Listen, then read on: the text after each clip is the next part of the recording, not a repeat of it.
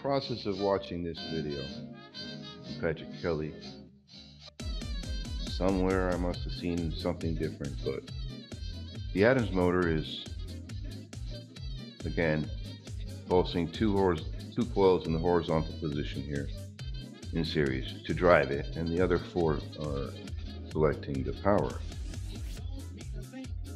Somewhere in the process of understanding the Adams motor, I must have seen it differently. Again, I don't know why, but I thought he built it like this, where he had two coils on the perimeter, on the horizontal plane driving. He actually had four coils, four drive coils driving it. Two on the horizontal axis and the other two on the vertical. The two on the horizontal I thought was receiving the forward power voltage, and the two on the vertical should be receiving the flyback power. Well, anyway, you can add this to the Adams motor. Basically, you can add another two coils on the vertical side here, capturing the flyback from the horizontal coils. There are drive coils, remember. So that way you're driving this with four coils instead of two, and you're doing it for the price of one pulse. Now, I'm not saying to pulse four coils in series. What I'm saying is to pulse two coils in series on the horizontal axis, take the reverse flyback that happens from those two coils, channel it to another set of drive coils on the vertical axis. Since the flyback is virtually instantaneous, you pretty much can keep your drive coils and your drive coils on a 180-degree horizontal and 180-degree vertical axis. Because the flyback is so fast, you don't have to really adjust the position of your second set of drive coils. Well, anyway, that's an idea for the Adams motor here. I thought I'd throw that idea in there.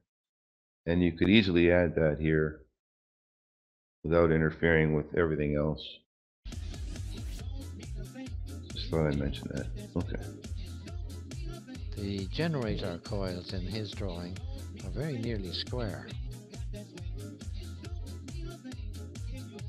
Next, you need to notice the proportions of the rotor magnets.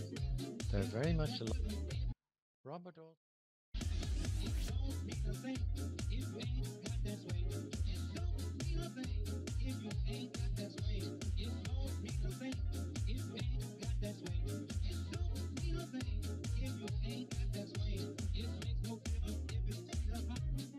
the drive battery.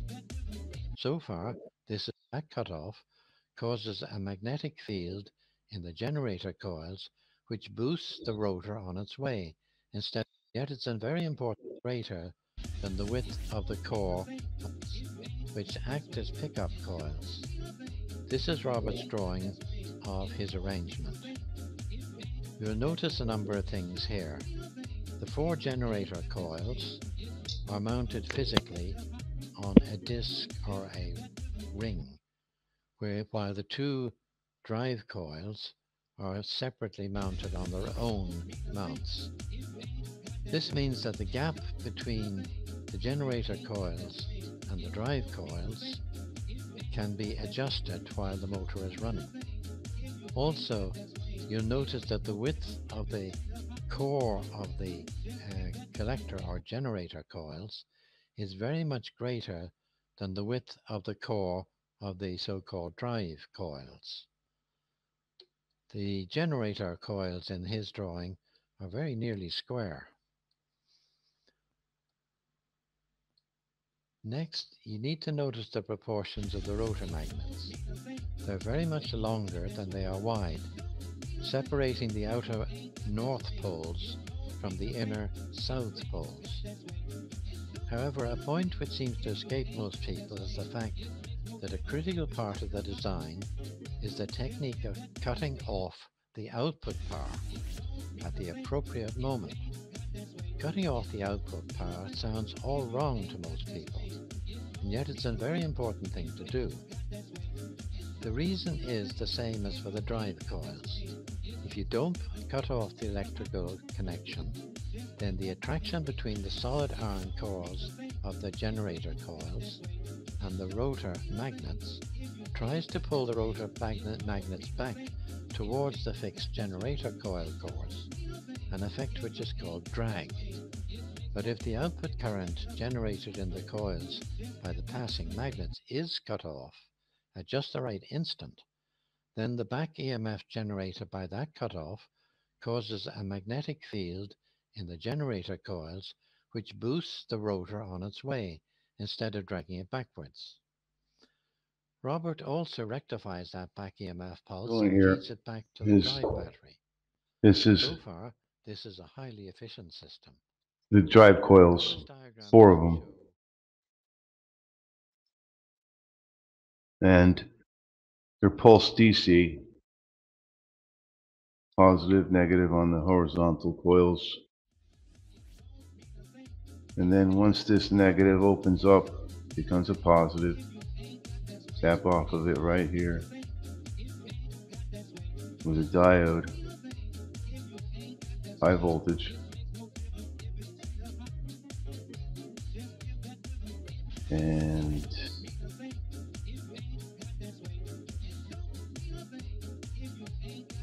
okay,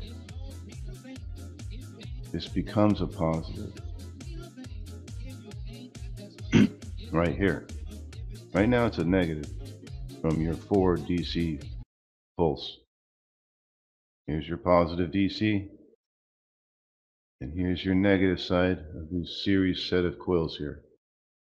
When you open the switch on this, this positive will become a negative. Okay? And you're going to connect it here. That positive will become a negative. So I'll put here, hold on a second.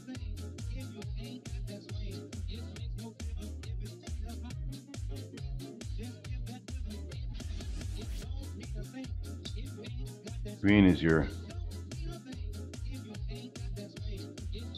flyback channel. Your reverse polarity flyback from the previous coil that was forward pulsed.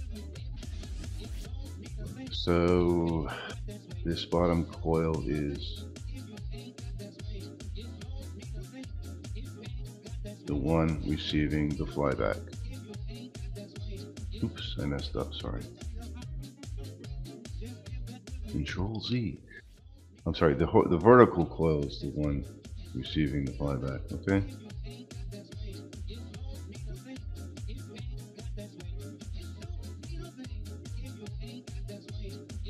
And so on. This is my thoughts on the Adams motor upgrade. So in the Adams motor, you just have red is your Ford. Your battery power is red.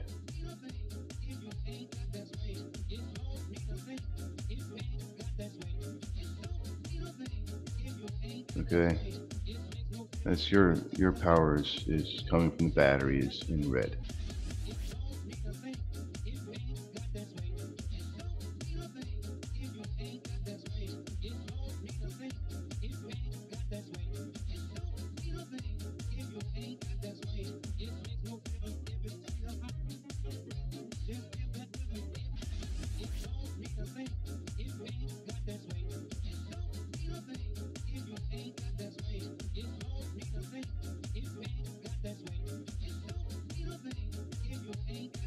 Your power is in red from your battery. As you can see in red, it's plus and minus, plus here, minus on this end.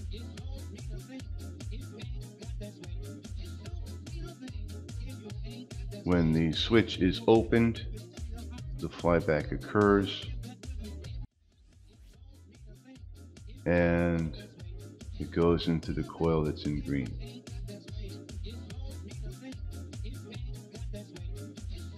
That diode is a high voltage diode.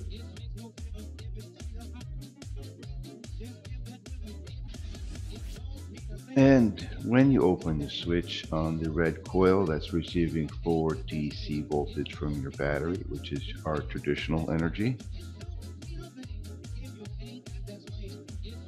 The positive of your DC power on that coil will turn into a negative right here. That's why you're going to have it connected here.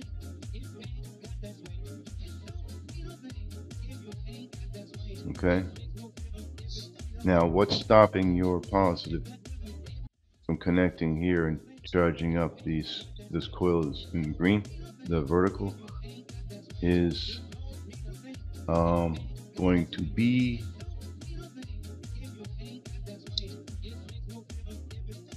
this diode. Blocks your positive flow.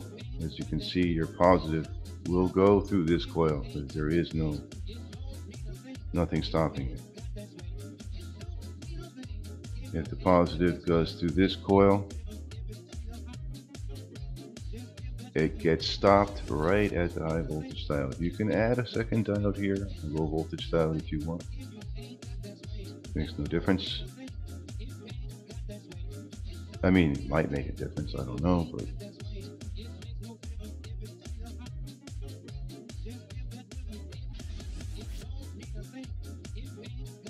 you can add a low voltage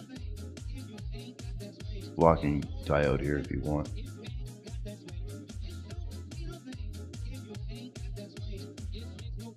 If you're concerned about your low voltage crossing your high voltage diode the opposite direction, go ahead, add it. That's what I did in the other circuit. So basically this positive will not be able to flow in this direction because of these diodes. It cannot make it to this negative. But the flyback that occurs here is going to happen right here. This negative that you gave this coil will become a positive on this side of the coil during the flyback, and that positive will flow out these diodes this direction,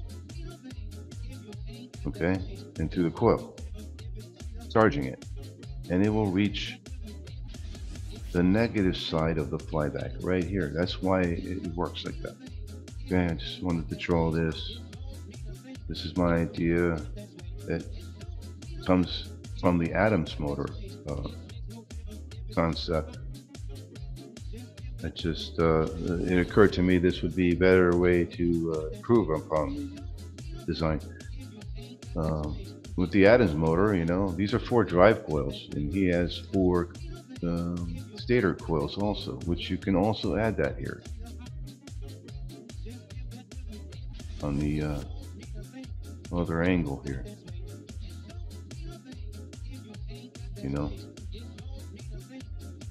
put 4 stator coils in series. Yeah, you get the point.